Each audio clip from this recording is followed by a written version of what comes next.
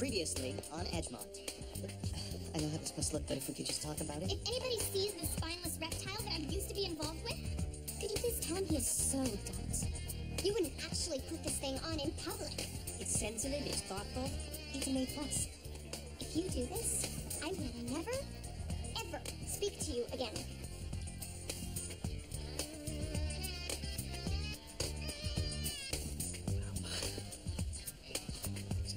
Every time your car breaks down? You could find out. Gee, isn't this cozy? Here's your latte. Earth to get it. Hey! Relax. Commercial will come on during the break, not right in the middle of the show. Hey, man. Oh, did we miss it? No, it hasn't been on yet. And anyway, I'm taping it. You're looking a little frazzled. How long have you been here? Since about noon. That's like 9 hours. Well, the VCR at home broke down the last time I trusted someone else to tape something. This is it, she's on. We'll turn it on. Alluring, glimmering, exciting. Your lips will be so kissable. Moon Sparkle Lip Gloss. It will make your night. Man, that was short. She looked amazing, didn't she? Yeah, I gotta buy you some of that stuff. You wanna rewind it, watch it again? Covers. Yeah, sure.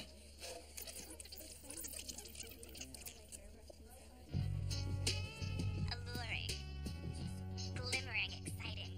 A brilliant play by an astonishing new talent. Gil Curvers. I am so honored to call him my inspiration. Tomorrow night, 7 o'clock. You go, Gil.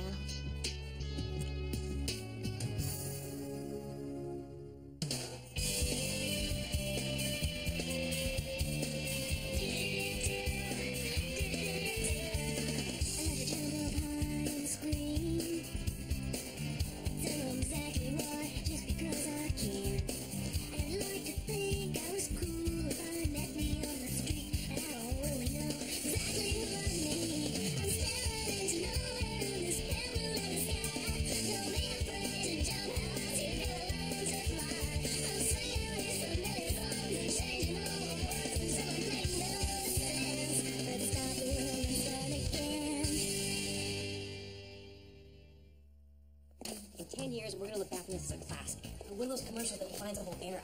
Gee, too bad I was out last night having a life. 20 after 8, should be getting on the plane about now. Relax, we're all back in plenty of time to do the play. I'm phoning all the newspapers and the TV stations, inviting them to come out with us. Gil, it's a little high school show. And my actress is a major star.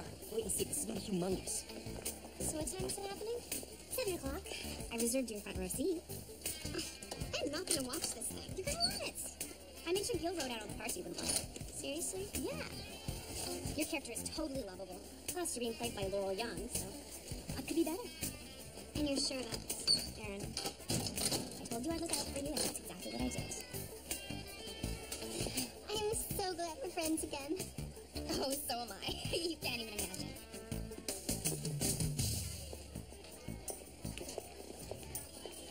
Have you talked to Gil? Why would I talk to Gil? Because he wants you to interview him to promote the play. Yeah, right. You are gonna come, though, aren't you? I think I'm washing my hair tonight. Either that or buffing my nails. The play is going to be worth your while, Tracy. Trust me. Hey, are you going to Ken this afternoon? Fine on it, considering he's gonna be reviewing the stuff that's gonna be on the midterm. Great. Can I borrow your notes? Yeah, sure. Cool, thanks. What, babysitting problems? Work. I'm not working tonight. Not as of 5 minutes ago, Tyler just phoned me. He knows you have classes. I think he's trying to make a point. He wasn't too thrilled about walking in on us on Friday night. Yeah, well, he went out with you once. That doesn't give him property rights. It doesn't matter. I'll just borrow other people's notes. Besides, I need the work since both my weekend shifts evaporated. What? Yeah, him, big man. Talk to him. No, don't. Because A, I don't need you to fight my battles, and B, it'll only make things worse. You don't need this crap. Tyler's male ego got hurt, so let him stomp around, bellow, let him get it out of the system. We can all get on with our lives.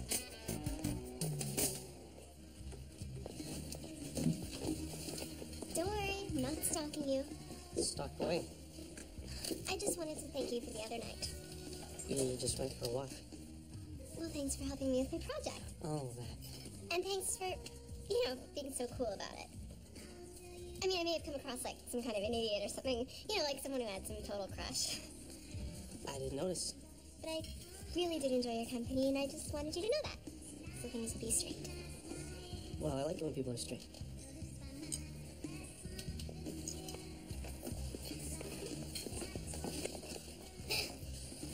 Your book. Going. You knew the play was based on Gil and Aaron, right? The night she went insane and threw herself at him, or whatever actually happened. But I've read it. Nothing like that happens. It's actually kind of sweet. That was the original draft. I've been rewriting it, with a few suggestions from people involved in the production. People like you, for instance. I may have come up with one or two ideas, in the interest of making the play as true to life as possible. But I thought you and I were friends again. Do friends break up friends' relationships? Yes. Aaron, how are you? I'm good. Just talked to Derek. And it turns out he's just not interested. You know, romantically. Well, some of us may not be totally amazed to hear that. Although I understand how disappointed you must be. No, it's okay, because now we both know where we stand. No games, no secret agendas, just friends. It's always good to have friends, and it's important to be honest with them. Yes, you've always believed in total honesty. Annika, that stuff that happened between you and Craig. You know, when he went chasing after Shelby DeRoche and you had to break up with him? With a vague recollection. Well, that was mainly my fault. You and I were still being enemies, so I convinced Craig that Shelby had the hots, which was just totally not true. Oh, really? And I wasn't going to say anything, except feel like a jerk. You've been such a great friend, and I'm just hoping that there's some way that you can forgive me.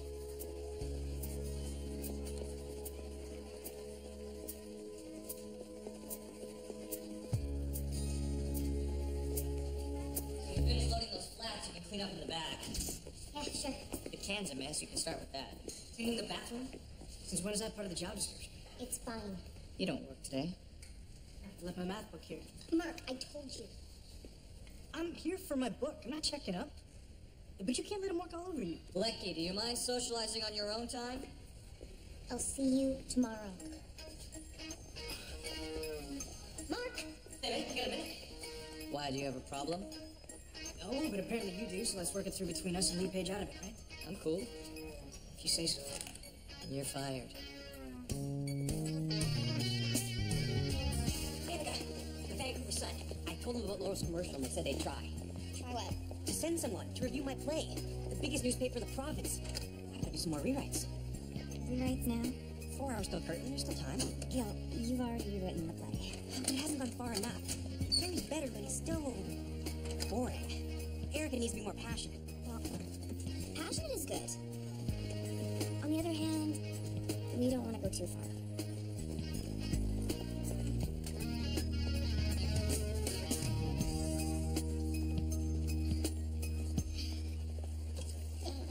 Don't tell me you've got a secret admirer.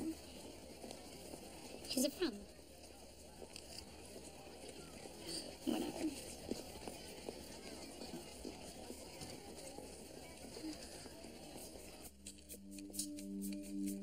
Hey. Well, now you are stalking me. Maybe just a little.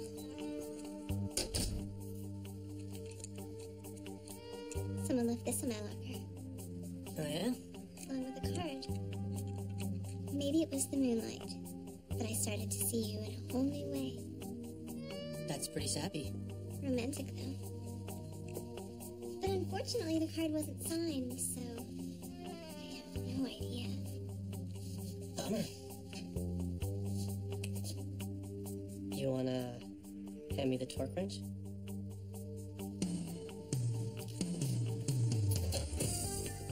This one? Hey, she's beautiful and she goes for wrenches. My dad's a car nut. I used to hang around helping him until, you know, I grew up. Yeah, you did, didn't you? You might want to be careful. My shirt's got grease on it. It's a little grease between friends. Yeah, well, that friend's part. What about it? I wouldn't get too hung up on that.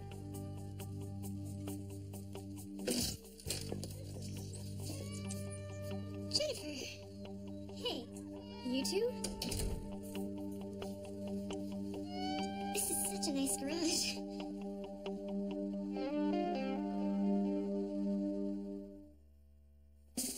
And then while Gary and Erica are in a hot tub, the phone rings. Where on earth do we get a hot tub? It's the Prime Minister. He needs Gary to go on some top secret mission. Has Gil gone completely insane? He keeps saying bigger's better. I better talk to him. He's in the radio studio with Tracy. We're taping an interview. So, Gary and Erica, That's right, Tracy. She's an ordinary high school student. played by Laurel Young. And he's a spy. Extremely cool and licensed to kill. They're working together on a project for English. Hold on. This guy's still in high school? Oh, that's his cover. But Erica finds out who he really is, and naturally, it just blows her away. So, basically the play is a fantasy about a guy who saves the world while some bimbo sits back and worships him. Well, sure. I mean, no, not exactly. The Girl in the Moon. A play about a big secret agent who, for some weird reason, is taking an English class and falling for a high school girl. Look, it doesn't sound so great when you reduce it to a line or two. This is great. I was gonna buy a car. Tyler can't fire you. Tell him that. Exactly. You take this to the Labor Relations Board and sue him for wrongful dismissal. Then you can unionize the place. You know what? Maybe I'll just apply at Uber Burger.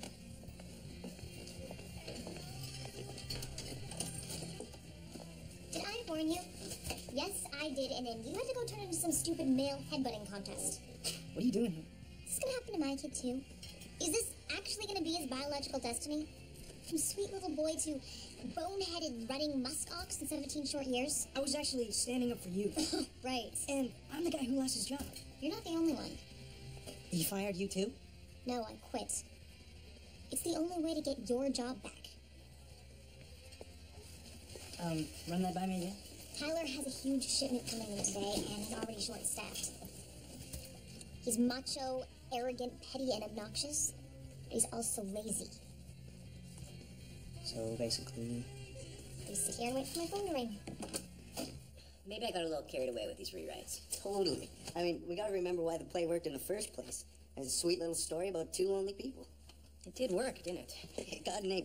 Yes, but it wasn't nearly sexy enough. We can't lose all the rewrites. Where's Laurel anyway? She's supposed to be back by now. That'd be great if we don't even have time for a final rehearsal. Hello? Laurel, where are you?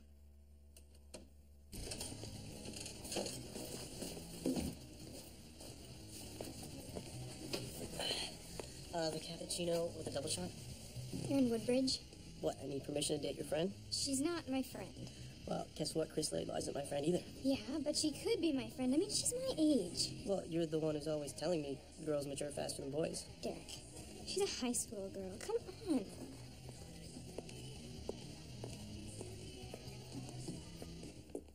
How can she be in Winnipeg? Her plane got grounded. Mechanical failure. She might not be back till midnight. We can't hold the curtain till midnight. I guess we have to cancel the play. We can't do that. Not after all the work we've done. Hey, it's my play. The best thing I've ever done. And the Vancouver Sun, I've been waiting for this night all my life. Well, how are we gonna do a play without an Erica? You can do the part. Me. Hey, you've been to all the rehearsals. You know the lines and the blocking. It might not be bad. In fact, you might be really good.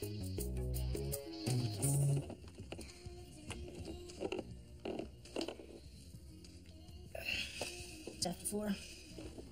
Not that I mean to doubt your insight into the male psyche.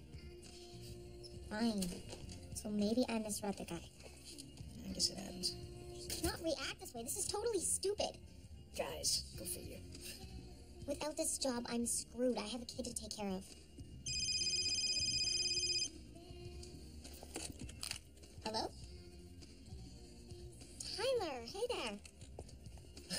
I don't believe it.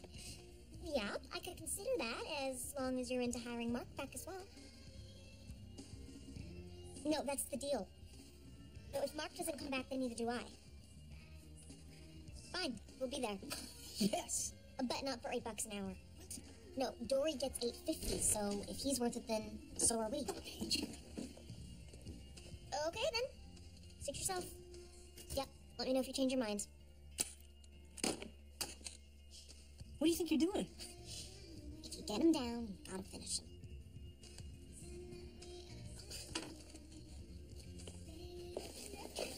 The guy from the Sun hasn't shown up yet, so we're just holding the curtain for 15 more minutes. Aaron and Derek! Hey. I didn't think you were coming. You talked me into it.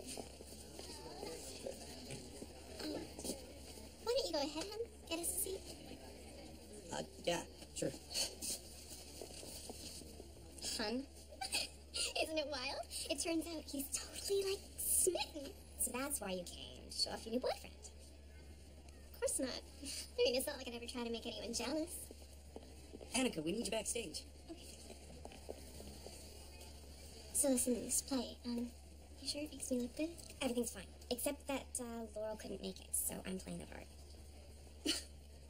You're playing me? I know, it's too hilarious, isn't it? Annika, are you sure you're up to this? I beg your pardon? No offense, but you're not quite me. A girl with an older boyfriend, or any boyfriend. Not that this is necessarily your fault. I thought we'd established whose fault it was. Besides, you can't act. Yes, I can. Who played the littlest Von Trapp in the community players did Sound of Music? That's what I'm talking about. It was pretty bad. I know this was years ago, but even so. Look, you know me. I'm a straight shooter. I just put it out there. I was excellent. Everybody said so. Annika, I was embarrassed. Annika! Enjoy the show. You want to be paid what Dory's paid? Fine, but you better show me you're worth it. You got it, man. I want you here on time. And tell your girlfriend that if she has childcare issues, I don't want to hear about them. She's not my girlfriend. We went out once. Who knows? Maybe it'll happen again. Maybe you like her, though, right? Yeah, I do. She's a bit of a know-it-all sometimes, though. Which is cool. We got work to do.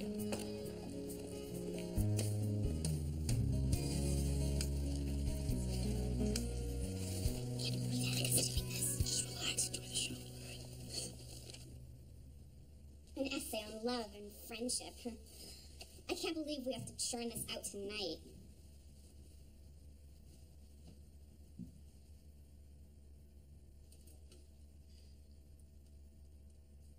Tonight. Churn it out? Gary?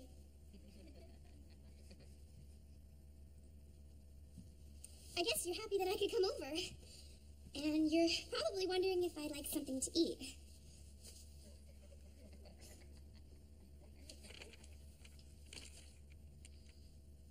I used to believe in love. I used to believe in so many things. And you, Gary, tell me, what did you believe in? He believes in silence, obviously. Why don't you sing us a song, Annika? Maybe something from Sound of Music? Hi, everyone. My name is Erica. Actually, no, it isn't. It's Aaron. Show me a slutty outfit. That's what I'll be wearing. Gil, you know I'm really easy. I'll do anything you say. Just remembering I'll fly right away. That's what made you write this play.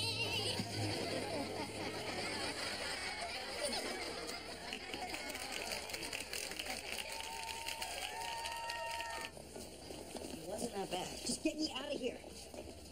I never knew you could sing. That was actually funny. How could you do that? I embarrass you every time I go on stage. Didn't want to spoil the tradition. I hate you. Everyone hates you because you are so totally hateful. This is so high school. You're gonna be